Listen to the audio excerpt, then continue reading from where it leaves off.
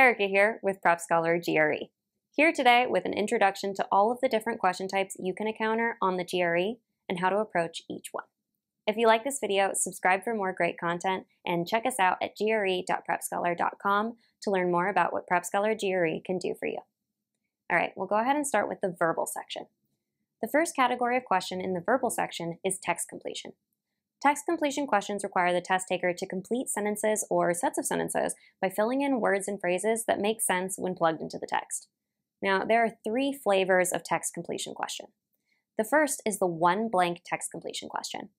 These questions have one blank in the text and 5 answer choices. Each answer choice a word or phrase that could fit into the sentence. Now, of these answer choices, only one will complete the sentence in a logical way. So the best way to avoid wasting time on the 4 incorrect answer choices is to start by predicting an answer in your own words. Based on the sentence, what word or phrase would you put in the blank? Then we can find the answer choice that most closely matches our prediction. Now, this prevents us from wasting time on wrong answer choices or convincing ourselves of answers that we would never have come up with on our own. We aren't going to spend a ton of time on how to predict, so for more on how to break down sentence structure to answer vocab-based questions, check out our How to Master GRE Vocab video. The second flavor of text completion question is the 2 blank text completion question. Now, these questions have, obviously, 2 blanks in the text, each with 3 answer choices instead of 5. So more blanks, but fewer choices for each. Now, in some cases, there is only one answer choice that makes sense in blank 1 and one answer choice that makes sense in blank 2. These questions are fairly straightforward and a lot like working 2 one blank text completion questions. However, in other cases, it may be that multiple answer choices work for each individual blank, but only one pair of answer choices, so one for each blank, will make sense together. In other words, what we put in blank 2 depends on what we put in blank 1. Now, because this is a possibility, it's important to consider the 2 blanks of the question together. This isn't 2 questions presented together, it's one question with 2 interdependent parts. Now, just like we do on our one blank questions, we want to predict an answer for each blank. However, we may need to be a little bit looser with our predictions. For instance, we may predict that blanks 1 and 2 will be opposites, but we can't say any more than that. We may predict that blanks 1 and 2 will both have a negative connotation, but we may not be able to nail down exactly what they're going to convey. Now, that's okay. The biggest thing to keep in mind on these questions is that in addition to considering how these blanks relate to the text around them, we consider how the blanks relate to each other. All right, the third and final flavor of text completion is the 3 blank text completion question. These questions have 3 blanks in the text, each with 3 answer choices. Basically, the 2 blank text completion question plus a bonus round. Now, as these are so similar to 2 blank questions, we're going to approach them in pretty much the same way. Be flexible with your predictions, but consider the blanks together as much as possible. Sometimes with these 3 blank questions, one blank stands alone while the other 2 blanks rely on each other. Sometimes all 3 blanks will rely on each other, but very rarely can we approach each blank individually and still get the question right. Text completion questions as a whole, so all of our different types, make up about 6 of the 20 questions on each verbal section, giving 12 total scored questions on each test. Text completion questions are usually divided pretty evenly among 1, 2, and 3 blank questions. If there's any variation, it'll favor 2 blank questions over 1 or 3 blank questions. All right, important to note for text completion questions, there is no partial credit for 2 and 3 blank questions. If we get 1 blank right and 1 blank wrong, we're going to get the exact same result as if we get both blanks wrong. Similarly, 2 and 3 blank questions aren't worth any more points than 1 blank questions are. This means that often the more blanks a question has, the less likely it is that the time you invest on the problem will get you points. The problems both take longer and are harder to get completely right. So if you're struggling for time or struggling to predict for a 2 or 3 blank question, it's often a good idea to flag the question for later and invest your time on a question that's more likely to earn you points. All right, another category of question on the verbal section is sentence equivalence. Sentence equivalence questions are a lot like text completion. They require the test taker to complete sentences by filling in words or phrases that make sense when plugged into the sentence. However, there is an important distinction. For each question, there will be only one blank for which there will be 6 possible answer choices. Now, of these 6 answer choices, the test taker must choose 2 that create equivalent sentences when plugged into the blank. Okay, so what does this mean for your sentence equivalent strategy? Now, just like text completion, we want to predict an answer. However, like our 2 and 3 blank questions, we need to consider our answer choices together. We may find that our first choice answer doesn't work because there isn't another answer choice that creates a similar meaning when plugged into the sentence. Now, sentence equivalence questions make up about 4 of the 20 questions on each verbal section, which gives 8 total scored questions on each test. Just like 2 and 3 blank text completion questions, we can't get partial credit for getting one answer choice correct, and the questions are worth just as many points as any other question on the verbal section. So again, prioritize your time accordingly. All right, the final category of question on the verbal section is going to be reading comprehension. Now, reading comprehension questions ask us to answer a question or series of questions based on our reading of a passage. Now, like text completion, reading comprehension questions come in a few varieties. Now, the first type of reading comprehension question is multiple choice select one. In these questions, the test taker is going to be given 5 answer choice. Now, of these 5 answer choices, only 1 is going to be correct. Now, much like 1 blank text completion questions, our best bet here is to predict. We don't want to waste any more time than necessary with wrong answer choices. Now, the second type of reading comprehension question is multiple choice select 1 or more. Now, in these questions, the test taker is only given 3 answer choices, but of these 3 answer choices, 1, 2, or all 3 may be correct. All right, so here some level of predicting is a good idea, but process of elimination becomes much more important. On select 1 questions, once we have a correct answer, we don't need to look at the other options too closely because they must be wrong. However, for select 1 or more questions, since each answer choice may be true, regardless of whether the others are true, we need to consider each one individually. Now, again, these questions do not have partial credit, nor are they worth any additional points for their additional effort. The third type of reading comprehension question is select in passage. Now, these questions require the test taker to select one sentence from the passage that correctly answers the question. So the first time test takers see this question type, they're often confused. Where are the answer choices? For these questions, we're going to pick our answer by clicking on the sentence we want in the passage itself. So while the presentation is weird for these questions, we can treat them pretty much like any other multiple choice select 1 question. Predict, find the answer choice that best matches our prediction. But in this case, the answer choice will be a sentence in the passage. That's the only real difference. Now, there are a couple variations on this question type.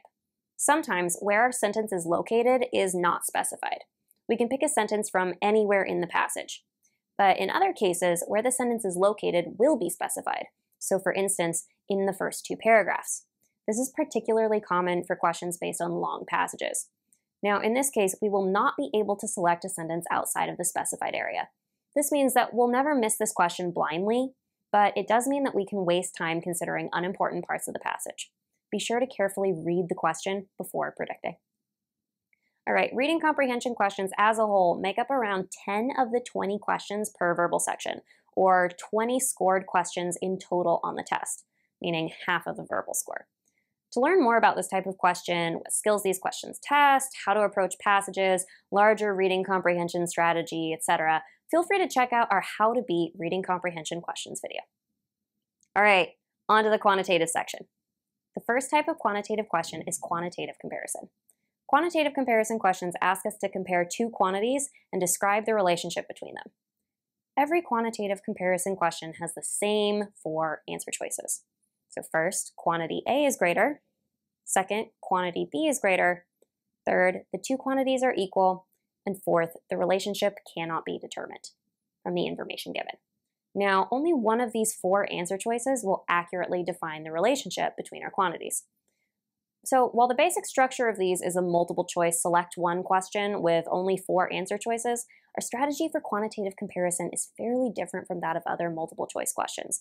We spend a lot of time in our How to Beat Quantitative Comparison video talking about how to attack this particular question type. So for more strategy specific to this question type, check out that video. All right, quantitative comparison questions typically make up 7 to 8 questions on any given quantitative section for about 15 questions in total on the test, so it's worthwhile to nail down an effective strategy.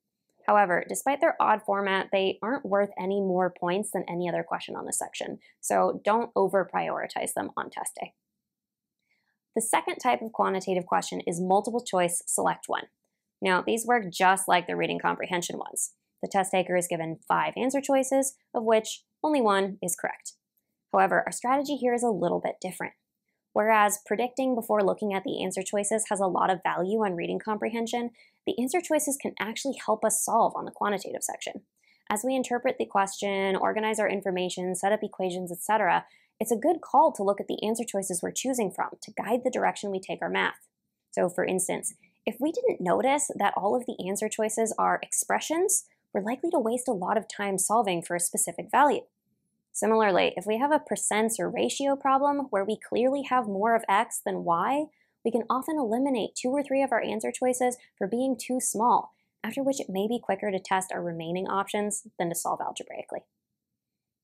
All right, the third type of quantitative question is multiple choice select one or more.